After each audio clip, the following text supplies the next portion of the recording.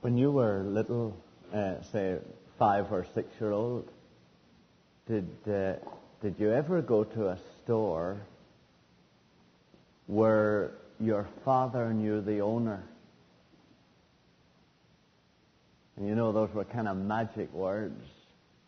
Kind of, my dad knows the owner, or my dad knows the manager, or my dad knows the boss, or my dad knows the custodian, or my dad knows the office boy, or my dad knows anybody that somehow makes this massive thing personal to me. You know. That's kind of a feeling, I think, that this person had some connection with me personally, and he would treat me as a person with some kindness or some fairness or some honesty. Not just as some impersonal kind of customer, but this person would treat me as a person. I think that was really the heart of it. As the years pass and we grow into adults, it gets more cynical.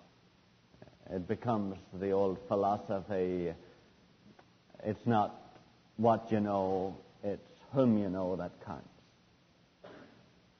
With the idea and the overtones that you'll get unfair advantage over somebody else because you're in the know. But I think when we were kids, it wasn't that at all. You know. I think it was just, I know the boss, or I know the manager, or my dad knows him, and in some way that gives me some connection with him, and I can expect to be treated as a real person with some kindness in this place. And it just gives you a great sense of security. And the whole tenuous connection that you had through your father was consolidated tremendously if, of all wonderful things, the son of that owner was in your class. And suddenly the fellow who actually lived in the same house as the man who owned this huge store, or who ran this huge restaurant, or who was principal of this great school, suddenly it all came a little step nearer because you kind of knew his son, whom he actually lived with. Now that is, of course, what Easter was all about. That's what last Sunday was all about. It was history's reassurance that a human being like ourselves had died, had disappeared off the earth, had come back for more than a month, and before he disappeared for good, had assured us, my Father is the creator and the owner of this universe, and he loves you. And he wants you to have the kind of life that he and I have. And suddenly, you began to sense you knew the owner of the store. And it just transforms everything, you know. From the world being a kind of lonely, unfriendly place, full of things that you can't trust and that you have to be scared of, it suddenly becomes a dear, friendly place that your Father owns. Suddenly, the Atlantic is safe for you because it's his swimming pool, and you know that he knows every corner of that swimming pool, and that swimming pool is safe for you because of that.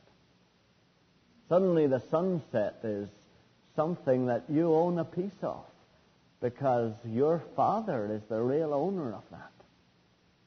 And loved ones, it has just transformed many of our attitudes to the whole world. This experience of receiving the life of the Spirit of our Creator into us when we received Jesus as a Savior into our lives. It just changed our whole attitude. And it made us think differently and feel differently about everything that happens to us.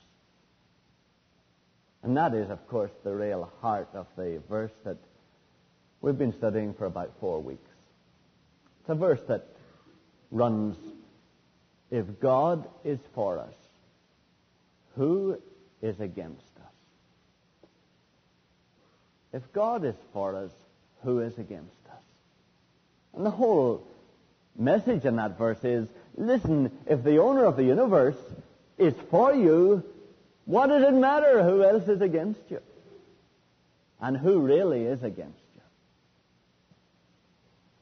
What we've been saying over the past few weeks is that Satan is against us for one. Satan is a spirit being. There are human beings like us with human bodies, and there are spirit beings, beings that have just spirits, that have no physical bodies. And Satan is a spirit being who used his free will to rebel against the Creator of the universe. And he's been permitted by the Creator to continue to exist in order to provide us with a constant sense of choice throughout our lives as to whether we will listen to his lies or his deception about the Creator of the universe, or whether we will listen to the truths about the Creator of the universe that Jesus has given to us. And so this Satan has continued to exist by God's own permission. He's in fact defeated, because God only allows him to continue to exist in order to continue to put before us the choice. Will we believe that God is as he says he is, or will we believe lies about him? In other words, it's to continue to bring before us the responsibility we have to exercise our free will. But Satan is in fact defeated, and Jesus made that very clear. You know, he said, listen, you don't have to do much with Satan to get rid of him. And James, I think, said it maybe most clearly in chapter 4 and verse 7, if you look at it. And it's maybe good to remember that, because I think a lot of us build Satan up in our minds and don't realize that his only power is that of deception and lying. And really, he himself has no power. And to get rid of him, all we have to do is do what God shows us in James 4 and verse 7. It's page 1056, loved ones. 1056 in that Revised Standard Version. And James 4 and verse 7, submit yourselves therefore to God, resist the devil, and he will flee from you. Actually, that's all we have to do. You don't have to put on a big battle and start casting him out of yourself and make a whole deal about it. You just have to resist him, actually, because he is defeated. He is only suffered by God to continue to exist, to bring before us the need to choose God's truth rather than his lies, to exercise our free wills. God wants us to exercise our free wills. He doesn't want them to go to sleep or be passive. And so he allows Satan to continue to exist. But all we have to do to get rid of him is refuse him and resist him, refuse to acquiesce in his lies. And that's it. So, loved ones, will you remember that? Anybody particularly here who is getting all down under Satan and believing the lie that he has some being with tremendous power, he has not. You just resist him and he'll flee from you. That's it. I think some of us this morning might answer the question differently. Romans 8:31 goes, if God is for us, who is against us? And I think some of us here this morning might say, well, okay, Satan's against me. My own misconceptions of God are against me. The lies I believe about God, they're against me. I see that. But if you were in my shoes week after week after week, you'd see who is against me. Monsters. Just monsters. My wife just, she does not understand what I have to face day by day. She doesn't. She doesn't understand, as old Archie would say, that's a jungle out there. She doesn't. My poor husband, he's against me. He just doesn't understand the amount of work that has to be done at home. He's my enemy. Who is against me? My son, he's against me. He doesn't understand the responsibilities I have. He doesn't understand how difficult it is to keep bread in the home day by day. He's against me. My friends are against me. They're against me day by day. Do you know they let me down at the worst possible moment, just when I need them most, they let me down. Who is against me? All kinds of people are against me. They're not against me all the time, but yeah, I have enemies working against me. My professor, he's against me.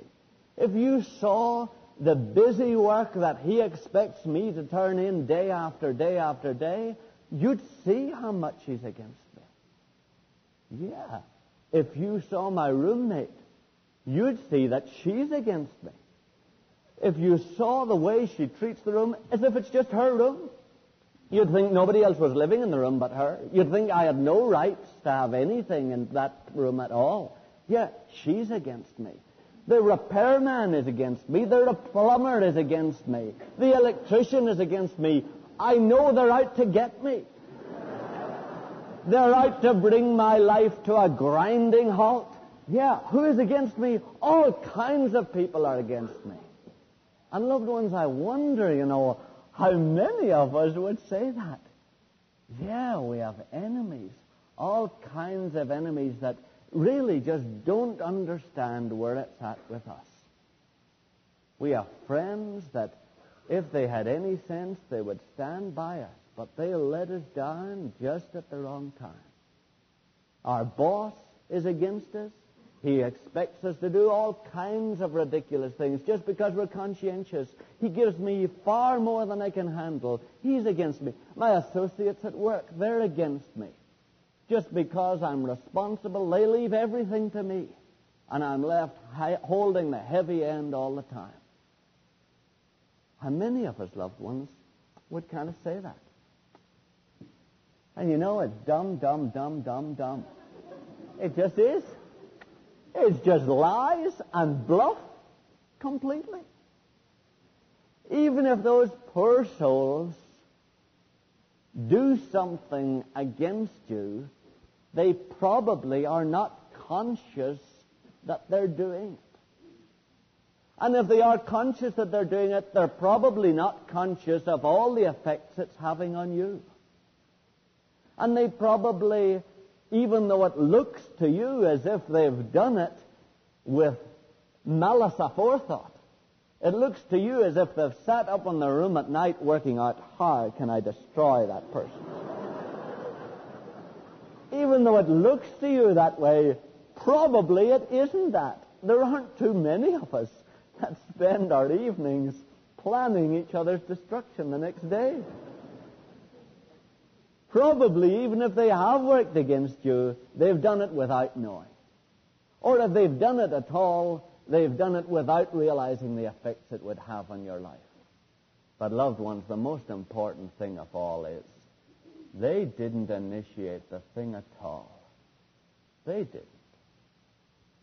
Now, you'll see that. If Jesus was faced with a dear friend who just at a crucial point in Jesus' life showed that he didn't understand what Jesus was at all, and he advised Jesus to do something that was exactly opposite to what Jesus knew he should do. And where do you see the way Jesus speaks to him? It's Matthew 16.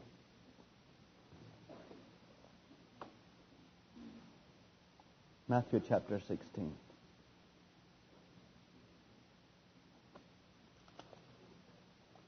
And it's verse 21, loved ones. Matthew 16 and verse 21.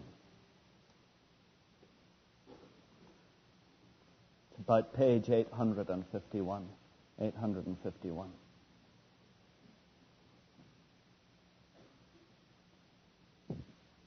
From that time, Jesus began to show his disciples that he must go to Jerusalem and suffer many things from the elders and chief priests and scribes, and be killed, and on the third day be raised. And Peter took him and began to rebuke him, saying, God forbid, Lord, this shall never happen to you. But he turned and said to Peter, and obviously he didn't address Peter, but addressed the real person who had prompted Peter to say that. Get behind me, Satan. You are a hindrance to me. Not get behind me, Peter. You are a hindrance to me. But get behind me, Satan. You are a hindrance to me. for you are not on the side of God, but of men. Loved ones, they aren't your enemies. Your dear wife, your dear husband, your dear friends, that mother who just is out to destroy your life, that father who just does not understand what life is like today for sons and daughters, they are not your enemies. And they themselves have no desire to destroy you. But Satan gets into all of us and deceives us into saying things and doing things that work for the destruction of the other person. But, loved ones, it is him that is doing it. Now, I agree with you. Jesus knew that if Peter continued to acquiesce in that lie of Satan and that deception, eternal death would eventually come to him. And I agree completely with you that if they continue to acquiesce in Satan's lies and Satan's deception, eternal death will come to them. So it is their responsibility before God. But, loved ones, it's time we ourselves saw that the initiation of the action does not come from them. They simply go with a tide that is flowing from Satan towards us.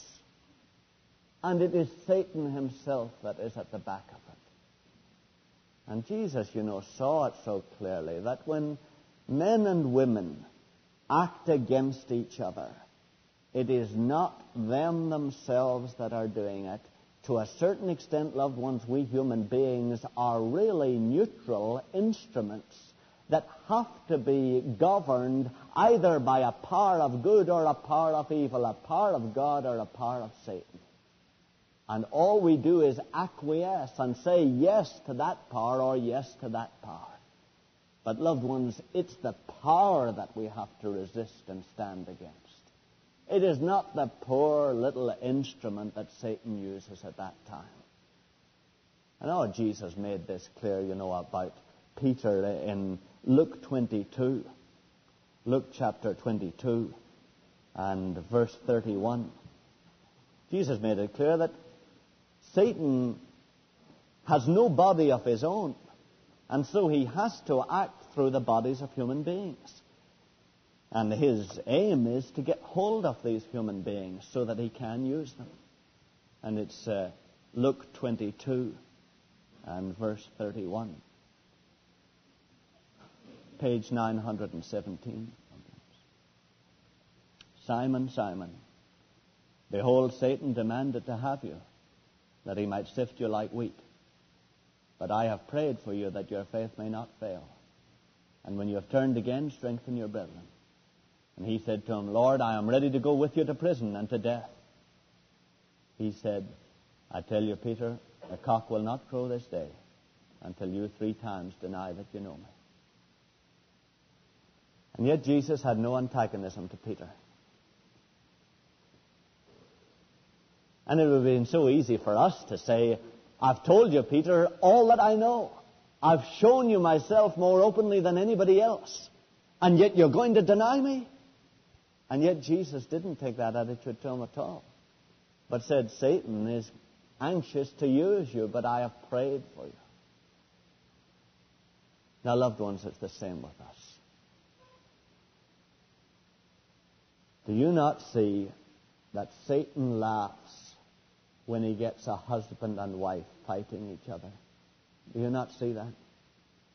Do you not see that he sits and laughs? Because he knows that they're responding not against each other, but against him, and actually they're ignoring their real enemy. And they're fighting bluff enemies. Loved ones, every time roommates argue back and forward and are sarcastic with each other, do you see that Satan laughs? Because it is him that prompted that argument in the first place. Every time you work up a tremendous resentment against your boss or against some authority that is over you, you send at least psychic emotions and thoughts against that person, but probably even more, you release spiritual powers against them, and Satan laughs. Because that isn't your real enemy at all. It's him that is underneath. And what is he trying to do? Well, it's there in Galatians 5 and 15. Galatians 5 and 15.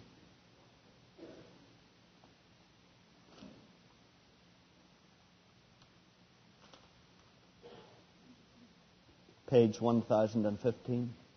1015. Galatians 5 and 15.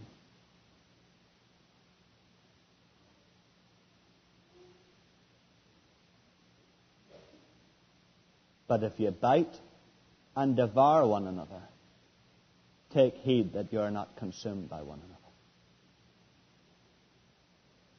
Loved ones, that's it. That's what Satan is after. He wants to get us to consume each other. He is after our death. And if he can get you to once treat your roommate or your husband or your wife or your boss or your associate at work or your friend in class, even temporarily, as your enemy, who is against me? These monsters are against me. If he can once get you to treat them like that, he's already begun to use you to bring about their destruction. How many husbands have died early of hypertension because of the nagging of their wives? And how many wives have died of ulcers and of anxiety because of husbands who would not take their own place of responsibility in the home? How many mums and dads have been worn to early deaths by kids that wouldn't put themselves in their parents' shoes for one moment? How many bosses have retired early because the people working under them never thought of them as anything but a boss, and never for one moment thought of them as a human being with ordinary family troubles like everybody else? Loved ones, Satan's job is to use us to destroy each other. What is Jesus' way? Distinguish your real enemy. For goodness sake, stop fighting both enemies as if they were both your enemy. See that one is usually the innocent tool or the deceived tool or the trick tool of the real enemy that is Satan. Would you resist Satan? Would you stand against him? And would you pray for the person that lives with you? Or pray for the person that you work with? Loved ones, will you start making a distinction? Oh, you know, 1 Corinthians 13 is so good. Love, and I used to think Paul was dumb. Love believes all things. And I thought, believe all things, and you're destroyed, you're ruined. And then I began to see, you know, love bears all things. And then one of the modern translations says, love is always eager to believe the best. Loved ones, start doing that with the people that you think are your enemies. Start being eager to believe the best about them. Start saying, this is Satan that used them to bring this about. Lord, I believe that. I believe the best about them. I believe that they've been deceived by Satan. And Lord Jesus, I pray for them now that you will give them light and enable them to see the situation rightly. And now, Satan, I resist you. I stand against you. I refuse any effects that this will have in my life. But loved ones, that's the way to deal with our real enemy. Stop this business of who is against us, your friends, your wives, your husbands, your associates.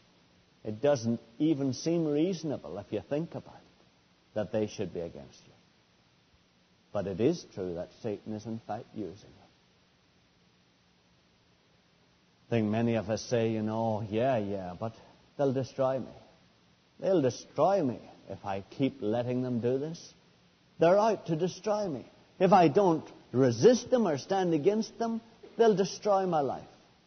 Loved ones, God has made it clear who's in charge. You should look at it. 1 Corinthians 10 it is, and verse 13. 1 Corinthians 10 and verse 13.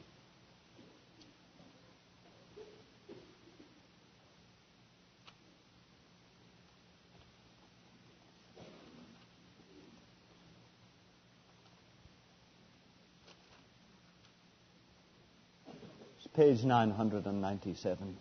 997. 1 Corinthians 10 and 13.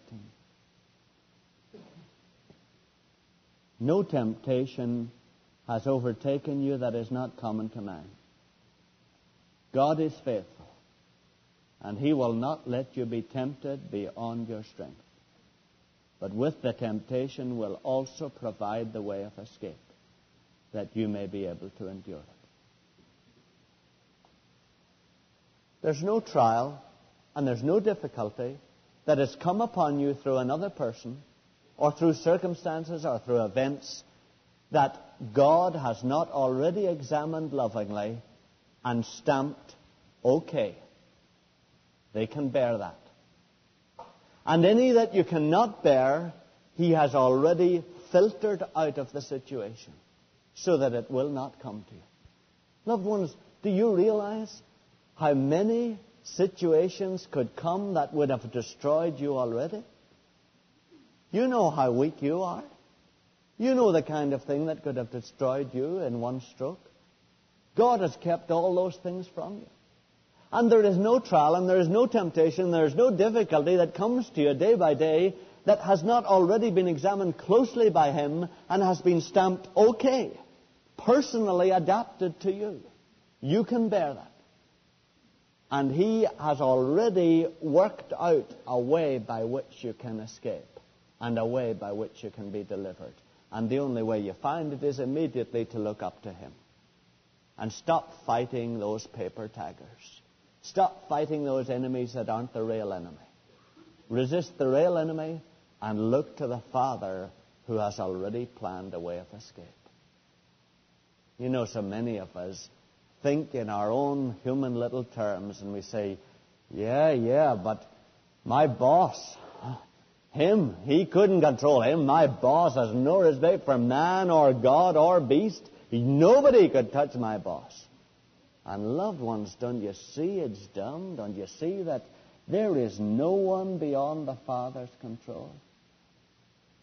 It's there in Proverbs, and it's a verse that has helped a lot of us who have been concerned about our futures and about the power the professors have over our futures, whether we pass or not, about bosses and the authority they seem to have over our promotion. It's Proverbs 21. Proverbs 21 and verse 1. It's page 563. 563. Proverbs 21 and 1. The king's heart, even the heart of the king, is a stream of water in the hand of the Lord. He turns it wherever He will. Loved ones, it does not matter if it's Ford. It does not matter if it's Brezhnev. It does not matter if it's an unfeeling professor. It does not matter if it's an unsympathetic boss. Do you see that the heart of the king is in the hand of the Lord? And the Lord turns it whichever way He wants for your eventual good. There is no wildcat force in your life that is not under the control of your loving Father. There is no force that He cannot switch whichever way He eventually wants to bring about what He has planned in your life. And loved ones, the way He does it is the way He does it with you. He woos you to do certain things. So He does with the bosses and the kings and the professors of this world. There is no enemy, there is no power that can destroy your life or bring anything into it that God himself does not want. You know, many of us say, oh yeah, but the things that I've gone through, I can't even see the purpose of them. It seems that these individuals are just senseless, stupid, uncomprehending forces. They're almost automatons or robots. These people and these things that happen to me, there's no sense or purpose in them. And loved ones, you know, the purpose is just obvious right throughout Scripture. And really, it'll be obvious in your life too if you begin to look at it this way. It's in Job that is quoted as the book, you know, that talks about suffering. And so many people who don't understand it say, oh yeah, that's a problem book. And really it's not. It's a beautiful book that expresses the heart of the way God uses trials and difficulties. And it's Job chapter 19. And beginning at verse 13, it's page 446. 446. In Job chapter 19 and verse 13. Many of us wonder, well, Satan's work seems to be pointless, seems to be purposeless. How can God bring any meaning out of it? In verse 13, he has put my brethren, this is the kind of coventry that Job experienced, the kind of isolation that he experienced.